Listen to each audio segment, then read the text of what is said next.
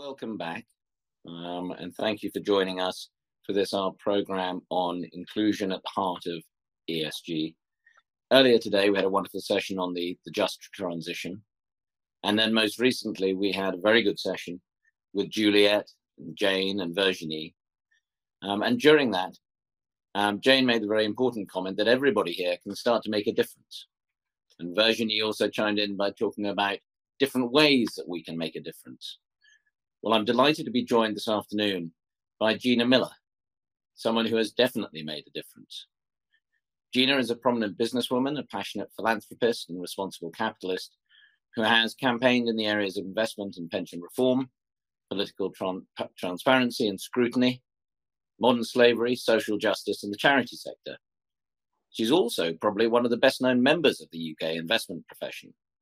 And there are a couple of reasons why she is so well known.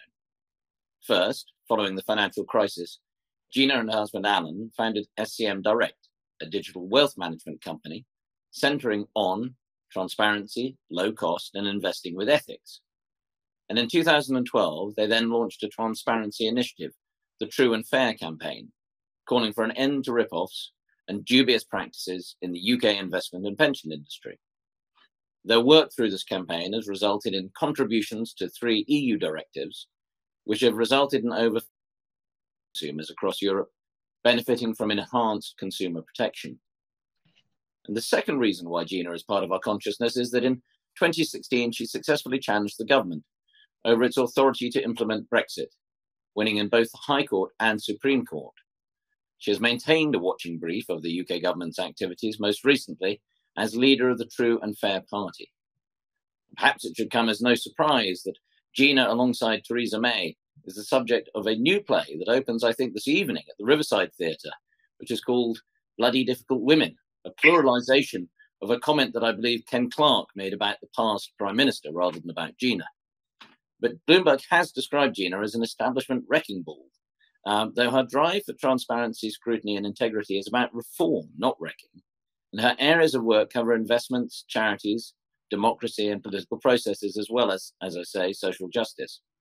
And as a passionate believer in responsible capitalism, she believes we all have a civic duty to be actively engaged in challenging contemporary issues.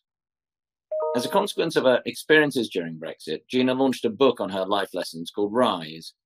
And Gina, in that book, you say that you have become the person you are today because of both the successes and failures in your life. You write, there have been challenges along the way, but these challenges taught me more about what it is to be strong than any amount of triumph or happiness. They also taught me how important it is to fight for what you believe in and for the kind of world you want to live in. I suppose I should start by asking how inclusivity characterizes the kind of world you want to live in. Thank you so much, Will, and thank you for inviting me to chat with you today. I often think that the words carry a meaning that then leads to the actions.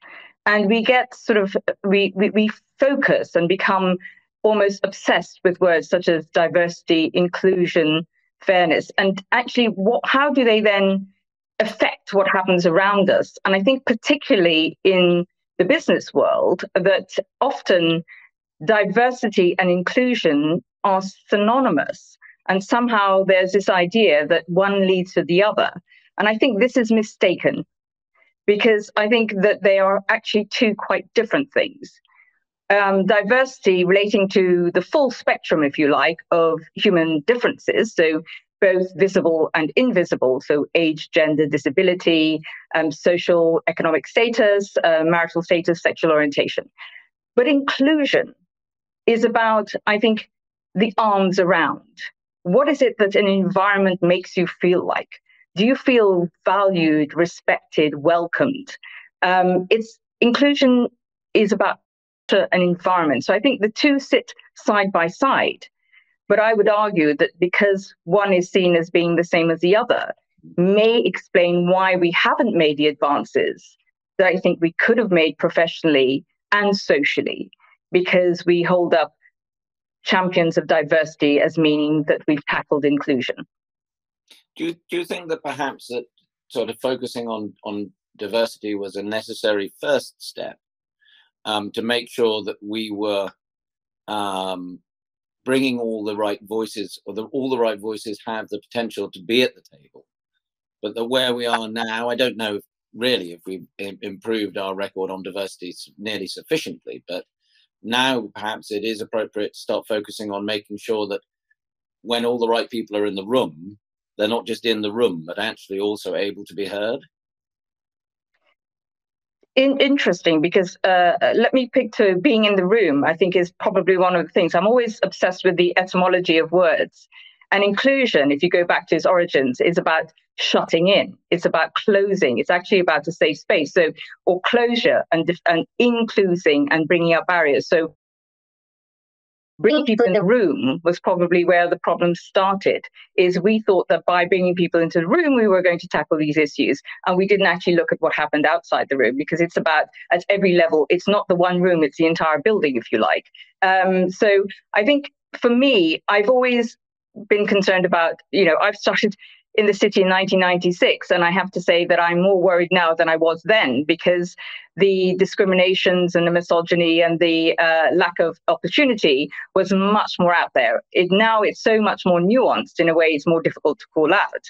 But I think that if we had perhaps appreciated, and it's something I try to talk about, is equality rather than diversity. Because the problem with pushing a single agenda is that there's this perception that somebody loses. So when you push one agenda, then somebody else is going to lose or hurt or feel that they need to then be being angry at something.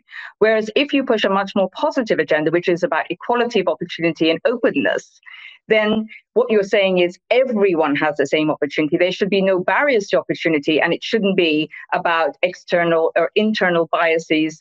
It's about encompassing everything that we are and ensuring that the best people, there are no barriers to the best people being promoted. And that's caused a lot of problems for me personally, I have to say, Will, in that some of the more, I'd say the diversity champions, the racial equality champions, think that what I'm saying is wrong, that we need to have positive discrimination, we have to champion diversity, we have to get so many people on board level. But I would argue that board level, and that doesn't create an inclusive environment. It doesn't create an environment which promotes equality and fairness. What it says is it creates an environment that says you are worth more than somebody else. So I would get away from worth in those sorts of narrow terms and talk about open inclusion. Yeah, I can see that. I suppose my challenge would be that if we don't change things, if we don't promote a different approach, it can be quite difficult for those people whose voices have not been heard before to start to be heard. And there is a danger that if we don't promote more explicit measures around diversity and inclusion, that we don't make the progress that I think you and I both hope we will make, because it would remain difficult for new voices to be admitted into the discussion. So I understand the. Well, it's not about include. It's about allowing people to speak. Because this doesn't start, allowing people into an environment where they don't feel included and they don't feel that they can speak up and represent themselves. And actually, you're then, what you're doing is you're paying lip service. So, and also I'd say it even starts earlier than that. Even something that has always caused me concern is this idea, and is that, yes, we open these opportunities, these promotions to everybody, but goods don't apply. I've heard that as an excuse on so many occasions. And I go back to the early process of recruitment. Just look at something as simple as, how are you writing your job description? Are you unconsciously creating exclusion in the way that's written and the language you're using? To go back to almost to basics. Some of this is beyond us as a profession, it's actually societal. But I think if we concentrate on a corporate, us as a profession, I think it's about diversity speaks to who's in the team, if you like. But, inclusion focuses on the whole game. It's much bigger than that. But I think sometimes, being able to use language, because languages change over time, and putting that on your website, putting that in your brochures, almost lets companies off and lets organizations off, because they can then point to it and say, well, we have this, we have an diversity agenda, we have an inclusive organization, we have promoted XYZ to the board. That doesn't change the fact that somebody doesn't want to come into your organization. And then, of course, there's the issue of trust, which I think we'll get on to. But this is not, to use the phrase, a black and white argument. And that's why I think, from my experience being in this field, being in, as I say, back all the way back to 1996, is that I've seen too many examples. There have been easy let-outs for people to say, well, I've done that, I can move on now.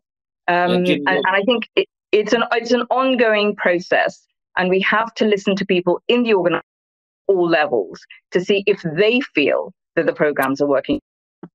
Yes, you're very good at spotting situations and circumstances that don't operate to the proper benefit of the end user of the services of our profession. And you mentioned sort of there are some organizations that might be paying lip service to the diversity and inclusion agenda. What are some of the hallmarks of that? If you're talking to somebody, when does your radar go off? And how can you tell the difference between a sort of a more genuine approach and one which is perhaps more superficial? So I'll give you some almost comical examples, and then sort of some more serious. I remember probably after the financial crisis, so going back, 10, 11 years ago, and going to see a particularly large major bank, one of the big five, and them saying to me, "Oh, Gina, we are now embracing our female clients," and I said, "Oh, that's fantastic." And they said, "Well, we now light lunch offering on our menu, and we've changed our brochures to pink." And I thought, okay, that's not really what this is about. So that's a sort of a slightly lighter humoured version of it. But those where I walk into an organization, and you can tell very quickly from talking to people within the organization if people feel happy, the mood and the tone and tenor of an organization. And when people feel nervous, when I go in, I quite often do networking events, pre-COVID, of course, networking events with minority groups or women initiative groups or whatever diversity groups are. You can tell from their ability to be free, and these organizations are allowed to flourish in these organizations and have, in a way, very challenging or allowed the organization. That's working. The ones who are much more prescribed in what they're allowed to say and do, I would suggest are not working. So it's allowing to have a diverse voice and one that speaks up, and allow of thought and that sort of neurodiversity in the open, that our organization is doing well. And I think this is a point that you've made in the past, which is that financial services and perhaps the investment sector is not designed really for to work sort of in the way that our consumers, our customers would really like to work with us. And I suppose what you're saying is that in some ways, organizations that get this right are those that are listening to their stakeholders, listening to their own teams, and allowing them to work in the ways that they want to work. And there's a consequence, they then feel heard. Is that a fair reflection of your views? The prescription, or presuming that that isn't always best. But I think there is this feeling that if you follow a particular set of protocols, then you're doing the right thing. But those protocols and that agenda is being set by people who are quite removed from the consumer. Distance. I mean, I'd say one of the problems I have with our industry as a whole, there are two big pictures. we underestimate how valuable to society. I think we haven't how to tell our story of our societal and talk about social capital is ever going to be able to provide what we do. And so I think we have under our own importance and what we offer the end consumer. So I think if we could find a different way of communicating our value to society, to wider society, then that benefits us. It's not an individual company. I think that's as an industry. But moving on, I'd say that what we need to do is remember that quite often the board and the senior management are removed from the end client. Look at the US, for example. How many independent members of boards sit in the US? It's so different to the way we operate in the UK, and they bring that voice of the consumer to the board.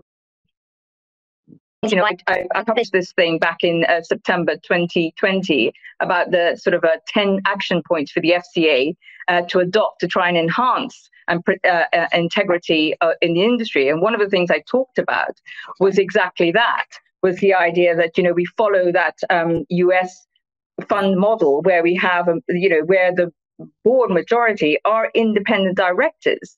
And I think there are lessons to be learned from that. If we could narrow the gap from the senior level. I mean, we have obviously in the UK made some progress in terms of that, and there's more of a role for independent members of fund boards, and they are now required to pay more attention to value for money, and that's something that I know you've spoken about a lot, and we at CFA UK have commented on, and we did a review and found that a lot of those reports were wanting. There were many very good examples, and there were unfortunately too many poor examples. Okay. And actually, one of the areas that some of those fund boards spent too little time talking about was the integration of ESG factors. And that I suppose, brings me back to your first point about representing the value of the work that the investment sector does to society.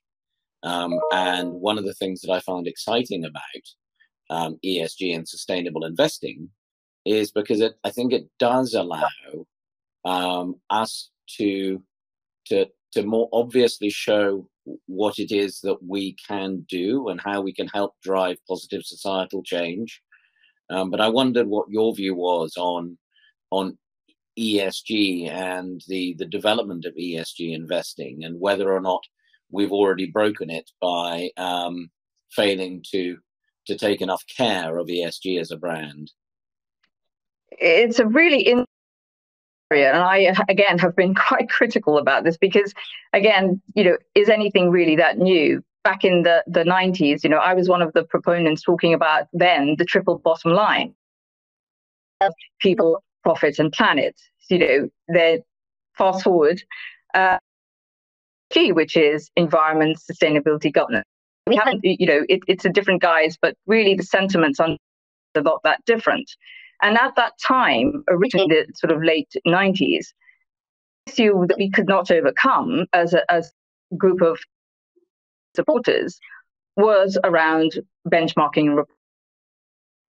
So that was an issue that at the time we found difficult to sort of, and even the academics in the field who were very respected and renowned, found that challenge, because some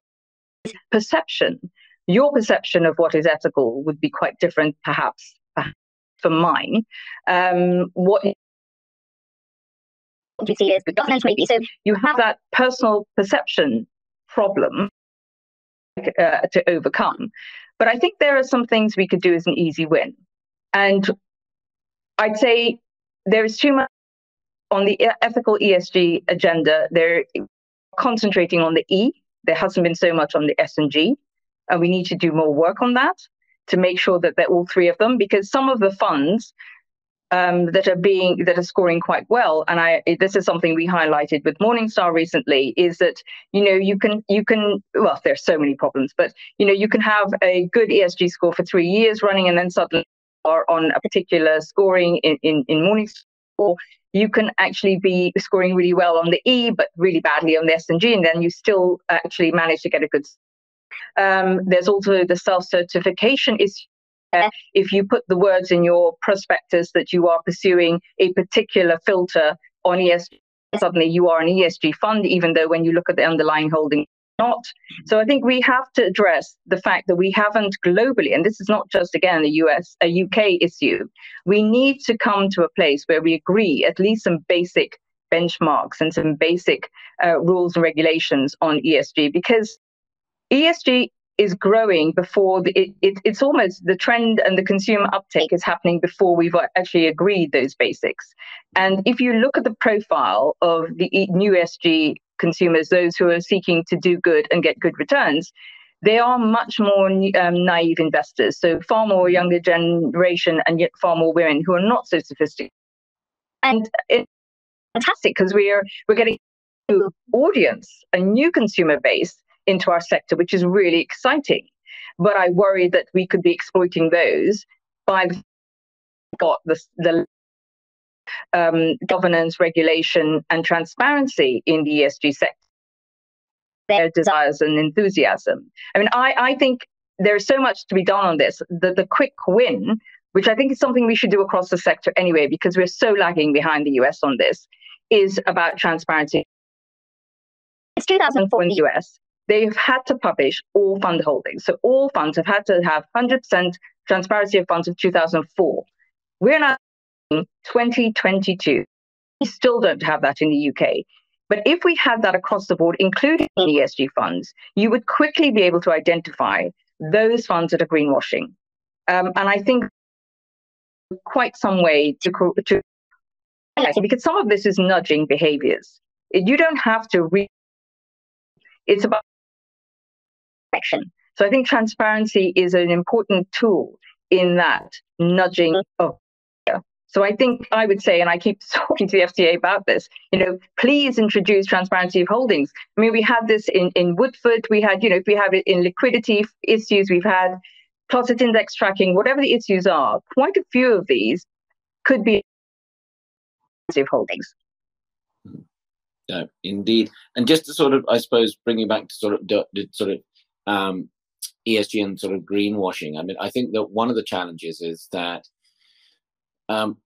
many funds are sort of advertising themselves as ESG, but what they're talking about is actually we are taking ESG factors into consideration exclusively when we're thinking about the portfolio. We're not trying to affect people and planet at all, and we don't seem to have a good way to differentiate. So no, we actually do care about people and planet, and others who say no, we don't really care about people and planet, we care about the portfolio. And those two things, I think we do need to be more explicit about the difference between them. But just to come back to your point about the sort of this next generation of investors, because as we saw during COVID, there has been a big increase in the levels of retail investment, which is very very heartening. And there's, I think, and I'm sure you know better than me, an increased proportion of women among those new investor base. And as you say, it is very important that we don't disappoint them at this early stage of their investment career, and sort of by maybe misleading them as to what they are invested in, and then they're disappointed when they get to the end and they find out actually, I am invested in a whole lot of banks rather than investing in renewable energy. I think it's important, but I go one step back again, because through SCM, we launched in July last year a brand called MoneyShe, which is actually specifically for educating women. It's not, we don't sell products through MoneyShe. It is a knowledge platform for trying to increase confidence more than anything else. And one of the things we've discovered since July last year and since the launch of MoneyShe is, and we have a sort of a shared experience. So, we have women can send us their experience actually across not just investments, but across the financial services sector. And it really is important that we experiences that these women are talking about. So it's fantastic, and it's so important that we increase the number of female clients that we have as an industry, but their experience when they first confront us is not a positive experience. The language is prohibitive. The if you like, annoyance we show, naive questions, but actually no question is stupid. It's, the old saying, it's no stupid question, just people who don't ask a question.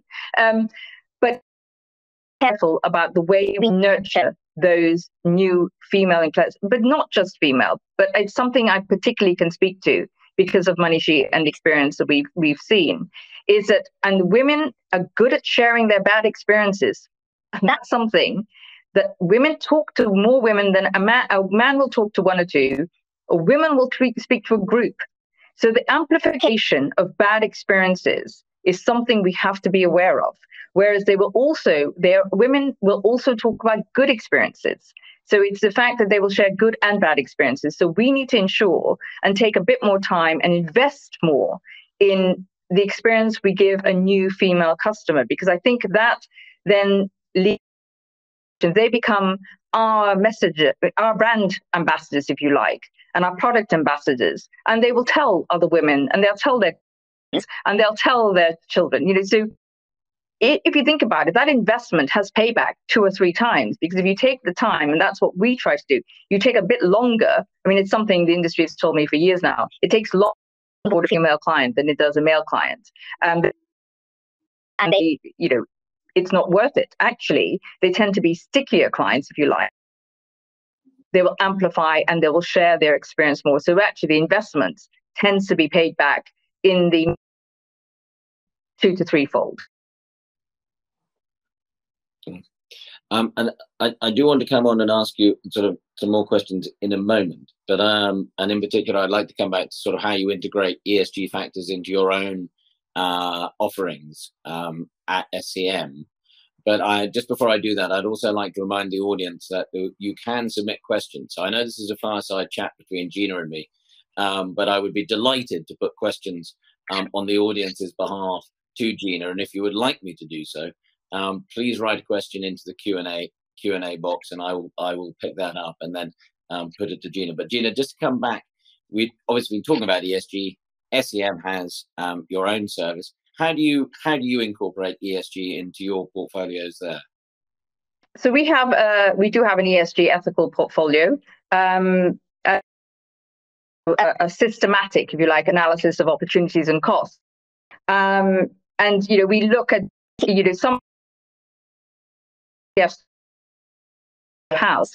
When we look, we have to look, as we do with everything, beyond the title of the fund or whatever it says on the name of the tin, as it were.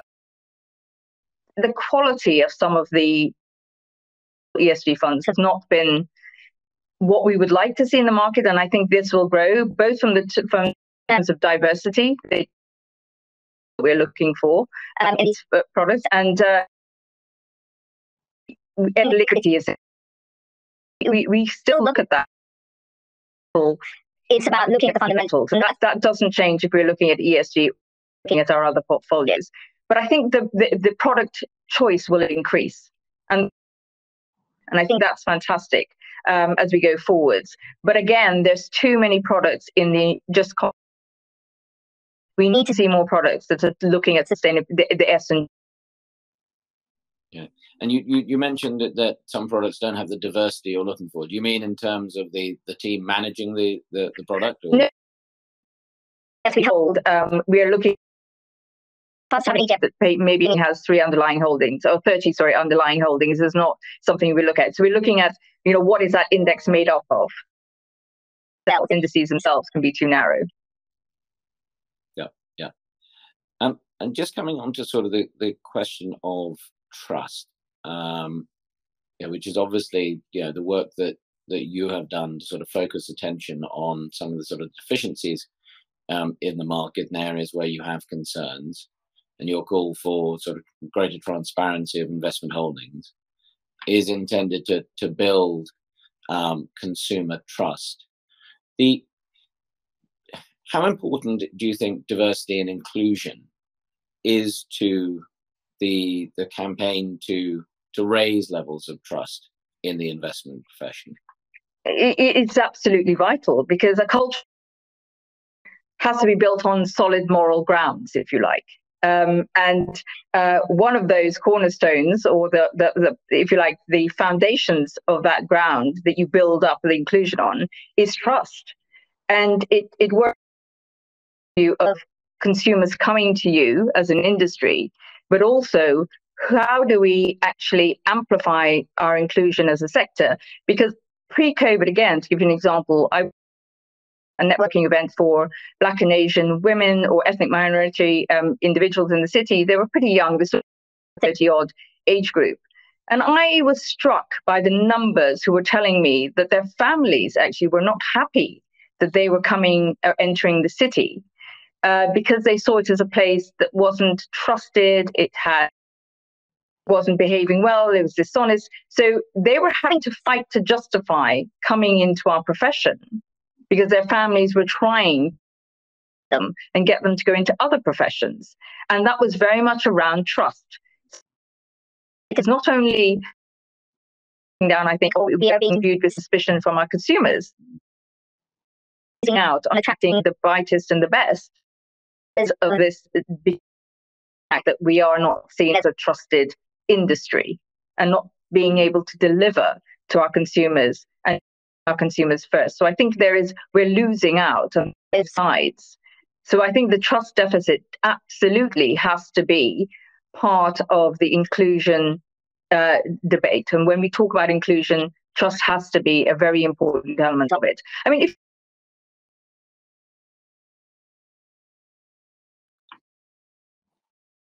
you want to go into an industry, why would you want to walk into the doors of an organization if the consumers are saying, well, we don't trust you? Mm. But I suppose one could sort of make the same claim about sort of big tech or or fossil fuel sectors. I mean, I'm not suggesting that necessarily we don't want to be trusted. Or politics. Indeed, exactly. I think there's quite a significant trust deficit probably there.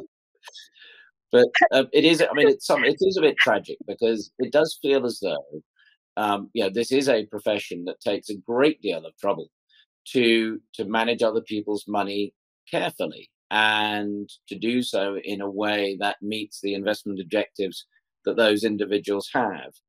But sometimes perhaps people say, well, I have to that's true. Please.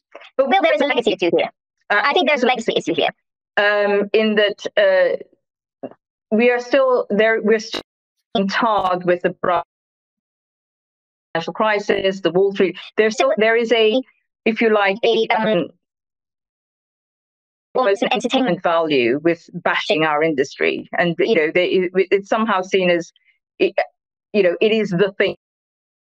It's hard by brush, but I worry that we don't step up and defend ourselves enough, and we haven't. When I talked about which and putting our house in order and celebrating what it is we're doing, I'm not sure that we're good enough at doing that, at communicating the advancements we have made and actually countering some of that negative narrative and the almost cartoonization of our industry, bad bankers, whatever. And I'm sometimes accused, and I'm very well aware, easy charge to lay at my feet.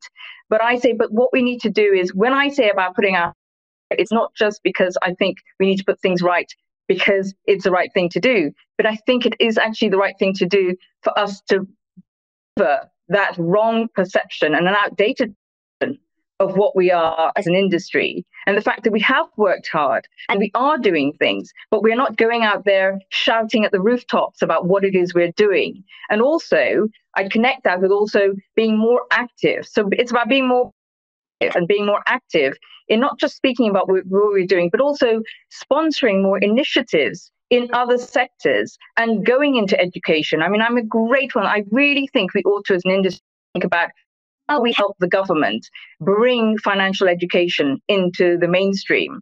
I think, financial inclusion, fraud. I mean, if you what's happened during COVID, yes.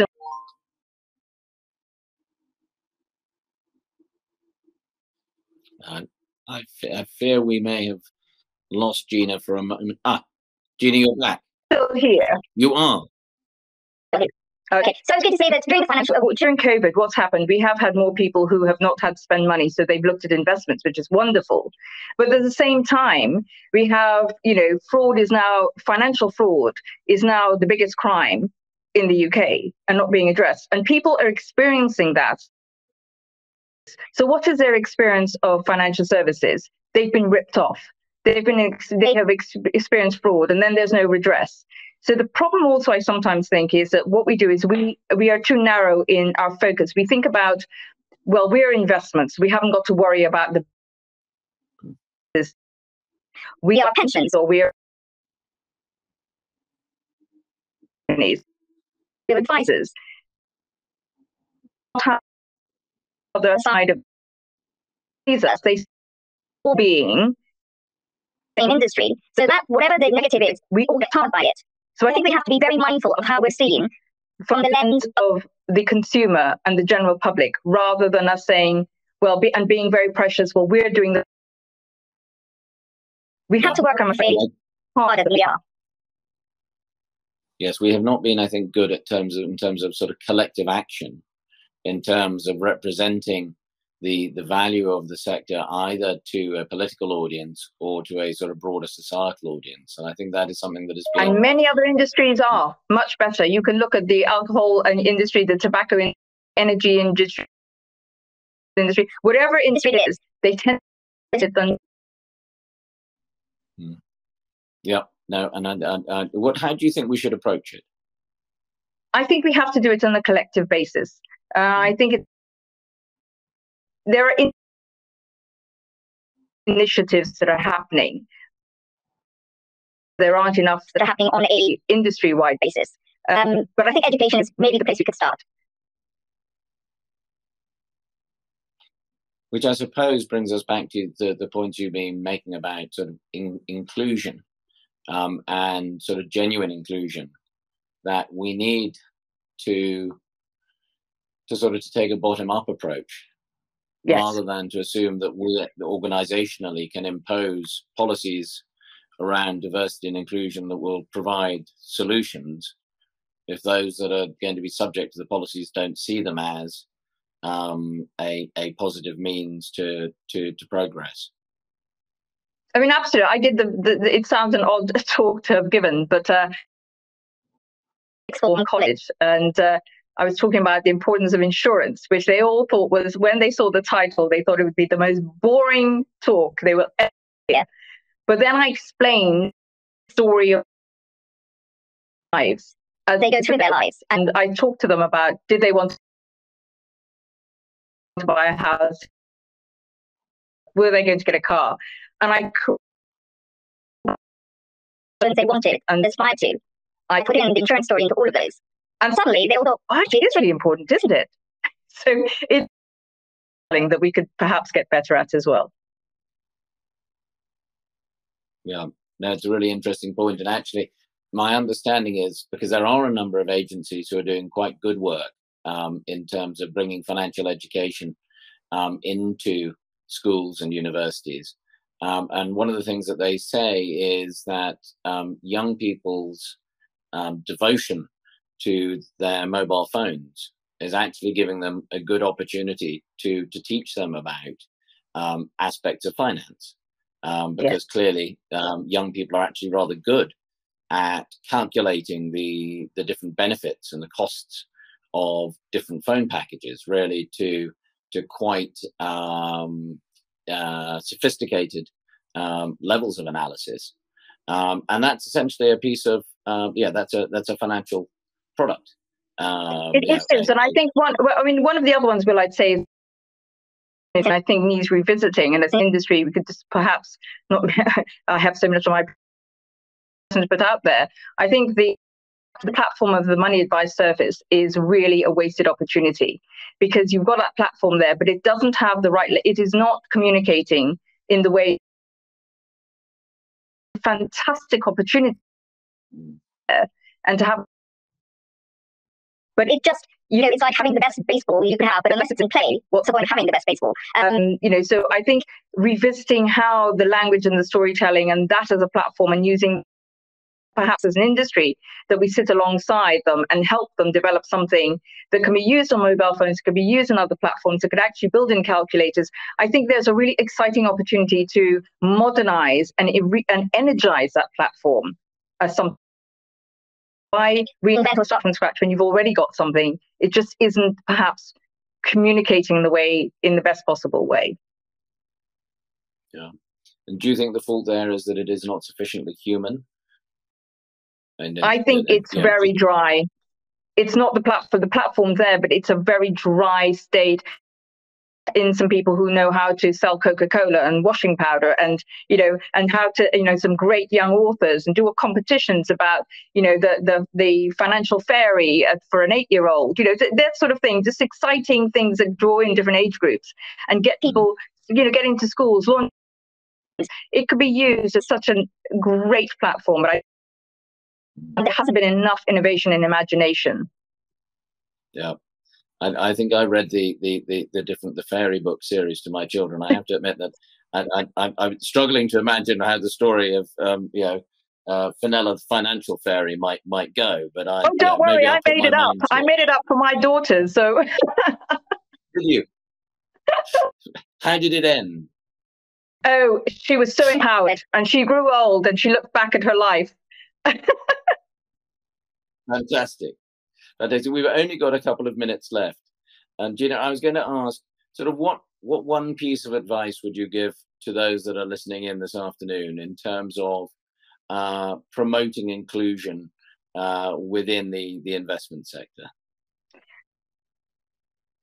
One bit of advice, gosh, I think start early. Look at things like your job your job adverts, because I'm tired of hearing the excuse that yes, but we didn't have people from X groups applying. Really think about how it is you actually present yourself and your organization and those jobs. And the second thing I'd say is about to move to perhaps away from diversity and inclusion, which I know is a big quality and opportunity, and to talk more about neurodiversity as well. Because I'll quote before we go. I said, it won't be a world; it will be a world.